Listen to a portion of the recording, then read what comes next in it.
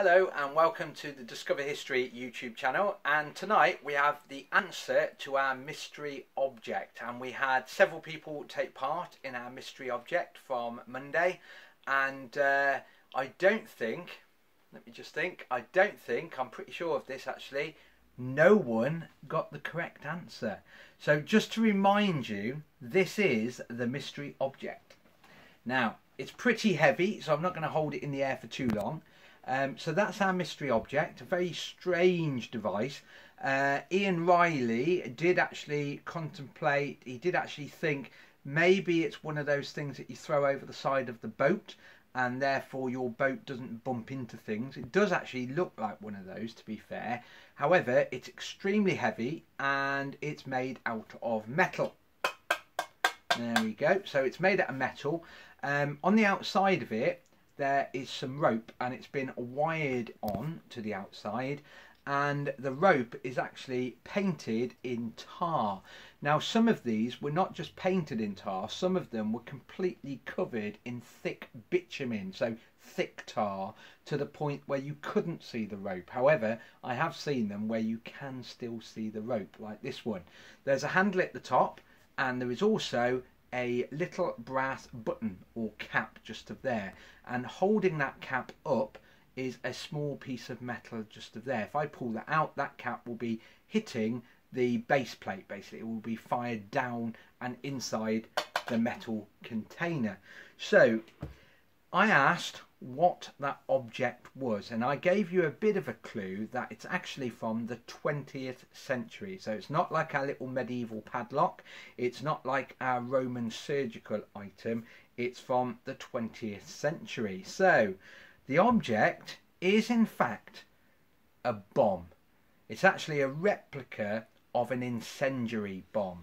Now most people have actually seen incendiary bombs from the Second World War, and these were small metal bombs about that big really, and they were designed to start fires, hence why it uses the word incendiary. However, this is not an incendiary bomb from the Second World War. This is actually an incendiary bomb, a replica of an incendiary bomb from the Great War, World War One. And it's always interesting to show this when we do talks on the topic, because most people don't know that Britain had a bomb or had a bombing raid on it in the Great War. When we think of bombing of towns and cities, we automatically think of the vision of St Paul's, for example, with the bombed buildings around, or if you're from Worcestershire, we think of the stories of fire watchers looking out from factory roofs, like my dad looking towards Birmingham and describing how they could see the orange glow of the Birmingham area due to their bombing. We think of the Blitz basically. However, Britain was bombed in the Great War. Britain saw its first bomb actually in 1914.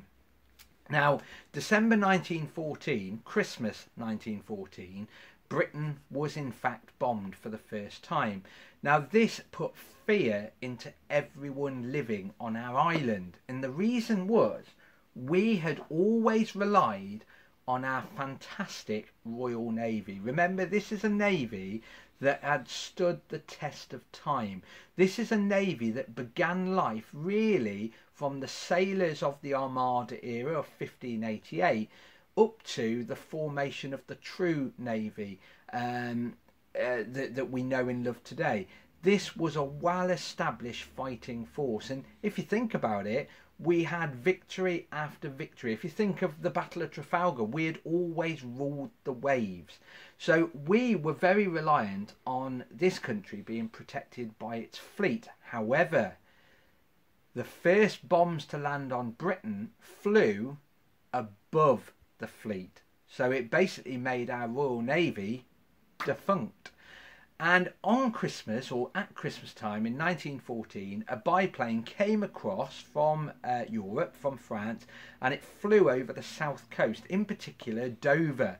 And then the pilot, because it was only a little biplane, the pilot was holding onto the stick, took a bomb off his lap and flew relatively low over a big target, a big military installation, and that was Dover Castle.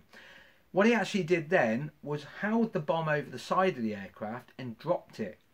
Dover, as you're all aware, is a big target, unmissable. That bomb must have done great damage on Dover.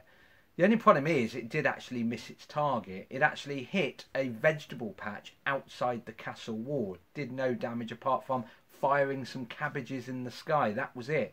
First casualties were the vegetables in that vegetable garden. And then the biplane went. But by 1915, a year into the war, we then saw the raids of the Zeppelin. And the Zeppelin was the airship, and this is a topic in its own right, to be fair. This is the airship, which is filled with the gas. There is a walkway running inside, so it's not just full of air. And then you have the gondolas underneath, and sometimes you have a gondola with the machine guns on and the bombs are kept. Sometimes you just have the one gondola, and the gondola is also the crew compartment.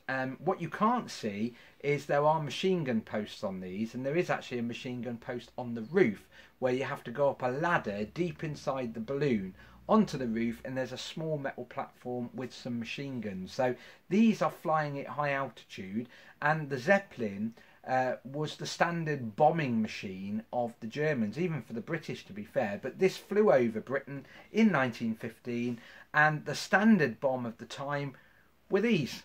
And very simply, what would be attached to the top of this usually was a streamer, and that helped it sail to the ground with great stability. And these would be primed, and when they fluttered to the ground, when they hit the ground, it started the cap here to detonate, and it ignited in here the explosive, and that explosive burnt ferociously for a small amount of time. But what actually happened is, as it burnt through the metal casing inside this, it would then ignite the tarred rope. Or as I said, sometimes it was completely covered in pitch, and that would continue the burning, maybe even hours after the main explosive had gone out. So this is actually a Zeppelin bomb. Now, Britain was very fearful of these night attacks, and these night attacks, these Zeppelins, were often referred to as baby killers, purely because they had hit things like hospitals and even schools in their time, and people feared them because no longer was our Royal Navy effective. These flew above the Royal Navy, and it made our country very vulnerable. People had horror stories about hearing them in the night. There was even ghost stories of, is that a Zeppelin up there? Actually, it's not. It's a low cloud, for example. There was a lot of fear associated with it. Britain, under the Defence of the Realm Act, actually set up a lot of very important restrictions. For example, they started to impose blackout regulations. They told people if there was a Zeppelin in the area, stay indoors, stay inside your house, hide under the tables, under the furniture and things like that. The sad thing is, because air power or flying machines was relatively new, it was said that when people were told there were Zeppelins in the air tonight, most people actually went outside to see if they could see them, which is actually quite shocking. Like I said though, the Defence of the Realm Act brought in a lot of regulations, and this is one leaflet that tells you all the things that you must and must not do if there is a Zeppelin attack on your town and city. As time went by, however, it was obvious that the Zeppelin was not a brilliant and effective way of delivering bombs as such. And then over time, especially towards the end of the war, you had bombers starting to appear, British and German ones, but the Germans perfected their bombers quite early on, and this is your standard bomber, often referred to, especially late in the war, as the Gotha bombers. These were huge machines, and it's interesting because Britain used biplanes as bombers right up, really, up to the Second World War. In 1919, it's quite interesting that the Daily Mail produced a map of London, and this map, as it says at the top, shows the Zeppelin and aeroplane bombs on London. So every black dot on this map is basically where one of these or a bomb similar landed during the Great War. Interesting fact as well, these new bombers that are flying over Britain between 1914 and 1918 were not unstoppable, as the Germans found out in 1916. In 1916, a famous man known as William Leaf Robinson, there he is there, Victoria Cross winner, managed to bring down the first Zeppelin over Britain, and he was hailed a hero. Now the best thing about this man is the fact he's not from Worcester, but he was commissioned into the Worcestershire Regiment. And if you go to Worcester Museum, now they've reopened, you can actually see a little exhibition about him, and in particular there's a piece of the Zeppelin that he managed to shoot down.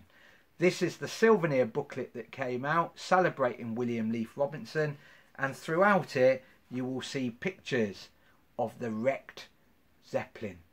So I don't think anyone got it right this time. This mystery object was in fact a Zeppelin incendiary bomb dropped on Britain during the Great War between really 1915 and up to 1918. Anyway, stay safe. Make sure you get out and visit these museums now that they're opening again, and remember to follow the advice given by the government. Remember, coming up shortly you will have to wear a mask if you're going shopping, but make sure you keep socially distant and make sure you continue to wash those hands as we did on the first day or the first period of COVID-19 back in February and March. Anyway, I hope you've enjoyed that, and we'll see you tomorrow. Bye bye.